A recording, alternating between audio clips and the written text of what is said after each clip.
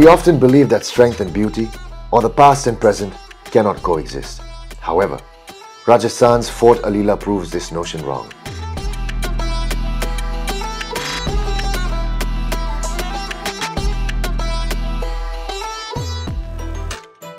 राजस्थान का फोर्ट बिशनगढ़ 18वीं सदी में एक ग्रेनाइट हिल के ऊपर बनाया गया ताकि आने वाले दुश्मन की भनक दूर से ही पता चल सके।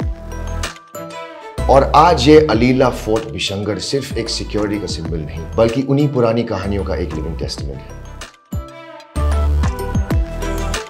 Let's take a journey to this magnificent fort. नहीं, दुश्मनों को देखने नहीं, बल्कि यहाँ की अनटोल्ड स्टोरीज को महसूस करने।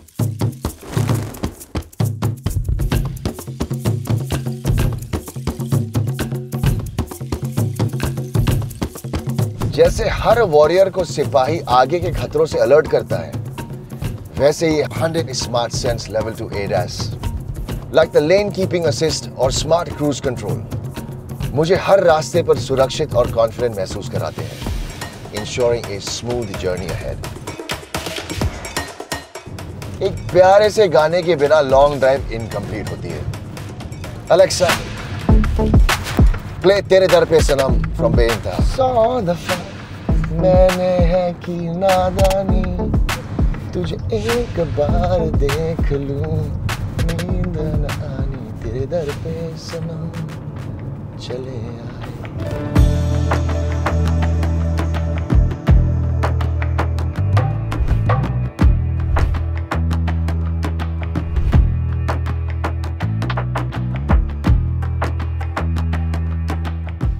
खम्मा घणी घणी खम्मा।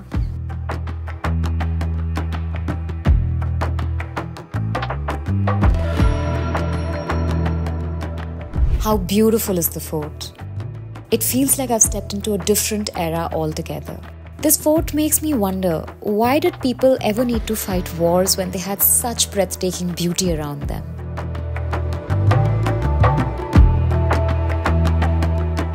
Alila Fort Bishangarh was built about 234 years ago by the royals of Jaipur during the British colonial era. The purpose of its construction was to defend the kingdom of Jaipur against the armies of the north.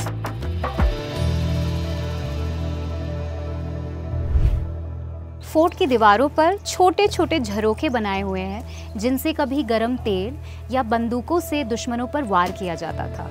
लेकिन आज उन्हीं झरोखों से खूबसूरत नज़ारे देखने को मिलते हैं। हर कोना अब पीस और सिरेनिटी से भरा हुआ है। जहाँ कभी जंग की आवाज़ गूंजती थी, वहाँ आज सिर्फ नेचर की ब्यूटी महसूस होती है।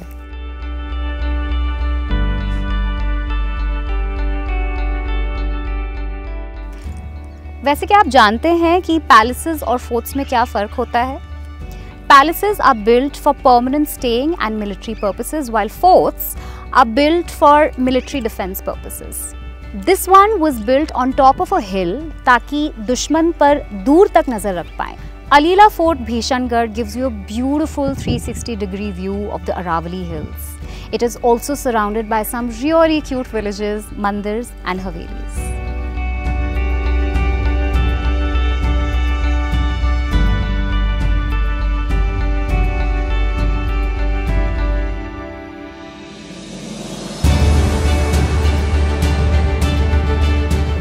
From the outside, this fort may seem simple, but from the inside, it's a beautiful blend of history and modernity and strength and luxury.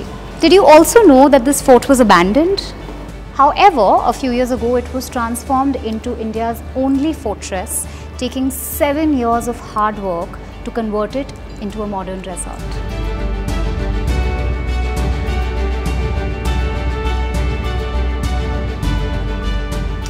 इस फोर्ट के इंटीरियर्स में आपको मुगल और राजपूत आर्किटेक्चर के काफ़ी इन्फ्लुएंसेस दिखेंगे। This aesthetic is called the घराना architecture.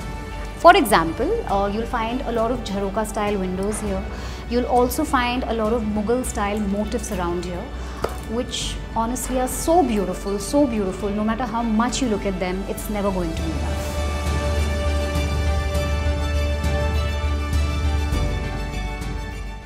There is a lot of obstacles we faced to build this Alila fort.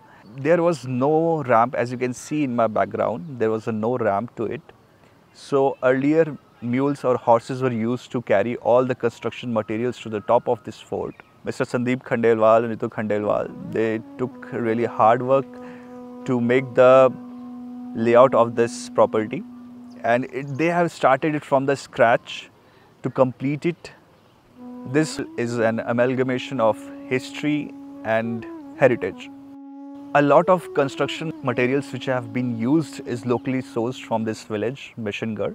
To keep the essence of bygone era, we have retained multiple aspects of this property from the past. So there's a Pehla Darwaza at the fort that is still untouched, and you can still see it belongs to this 18th century.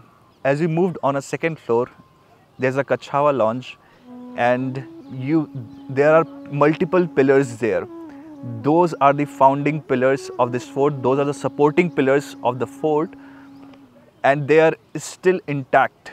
They have built in 18th century. Alila fort भीषणगढ़ में कई खुफिया रास्ते और तिजोरियां छुपी हुई हैं जो कि इस फोर्ट की पुरानी शान को बनाए रखती है।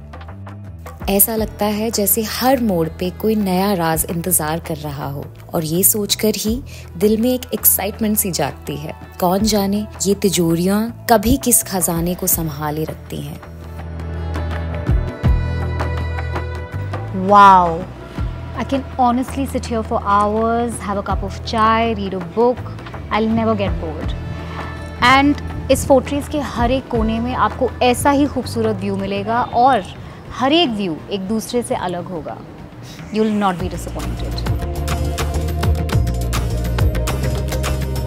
Rajasthan's cuisine is just like its soil, simple and robust with its own unique character.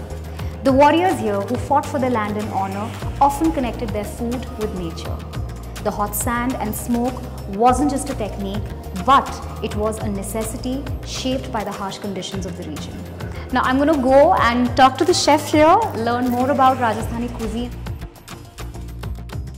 क्या बन रहा है आज? मैम आज यहाँ पे बन रहा है खीर संगरी, जो बेसिकली राजस्थान में यहाँ के सिग्नेचर डिश होता है जी। पहले क्या होता था कि पानी नहीं होता था यहाँ पे, तो पहले ये लोग स्टोर करते थे, स्टोर करके इसको फिर सुखाते थे, सुखाने के बाद फिर इसको रख देते थे, स्टोर कर दिया। 6 मंथ 1 ईयर तक ये चल जाता है जी। तो chef, honestly I would love for you to make खीर संगरी।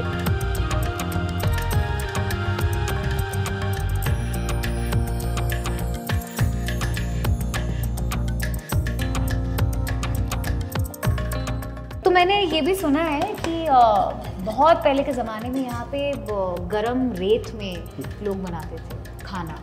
तो हमारे मिट्टी का जो मटका होता है, अभी हमारे पास ऐसे बर्तन से हैं, तो पहले मिट्टी के मटके बनते थे जी। बेसिकली क्या होता है, हमारा रेत होता है, हमने नॉनवेज ले लिया, उसमें हमने सॉल्ट लगाया, ऑयल जो भी लगता है एक ही बार डालना है उसमें।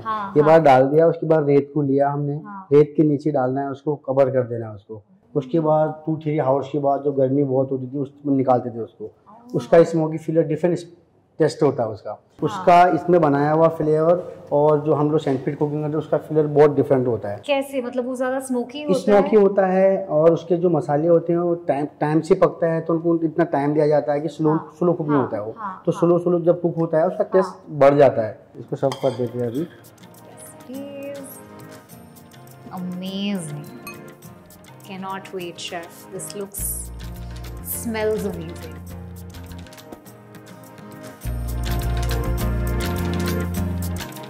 Oh my god, it's almost like मिर्च की सब्जी.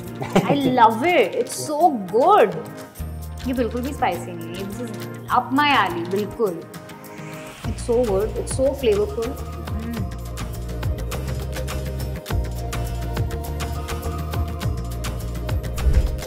रंग बिरंगी छतरियाँ, इंट्रिकेट हैंडीक्राफ्ट्स, पॉटरी और रजाई डिज़ाइंस जो सदियों से जयपुर की पहचान है, इन्हीं लोकल क्राफ्ट्स को करीब से देखने जा रही हूँ पास के एक गांव में।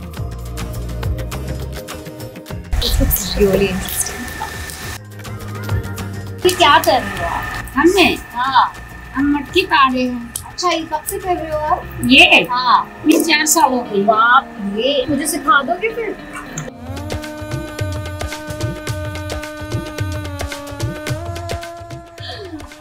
So sweet,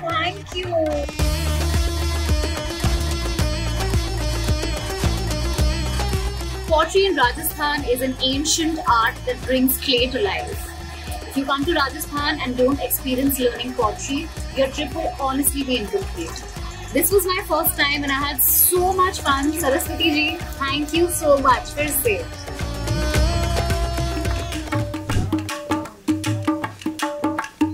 As beautiful as this place is, the artistry and the skills of the people around here are equally stunning.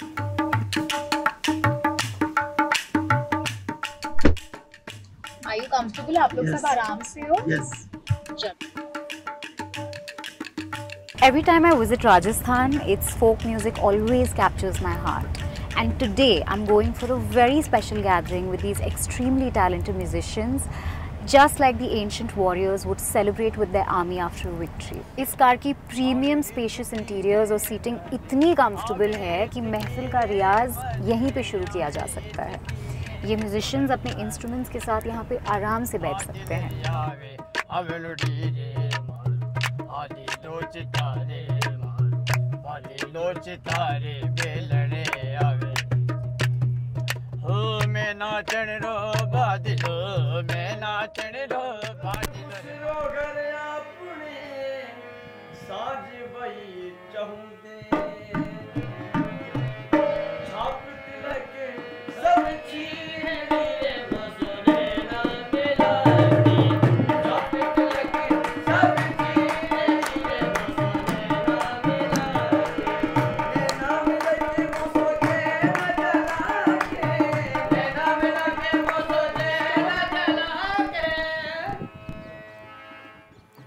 ये एक्सपीरियंस नहीं बल्कि एक सेलिब्रेशन है राजस्थान के रंग, सुर और संस्कृति का, जो कि इस महफिल के बिना बिल्कुल अधूरा रहता।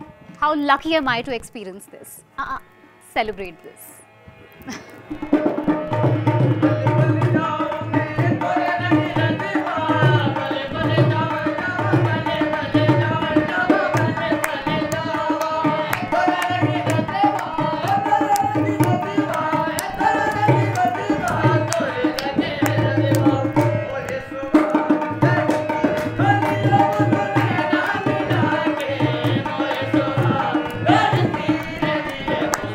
Wow, this gathering is just not a celebration, it's a way to experience the soul of Rajasthan, where every note holds the stories of this land.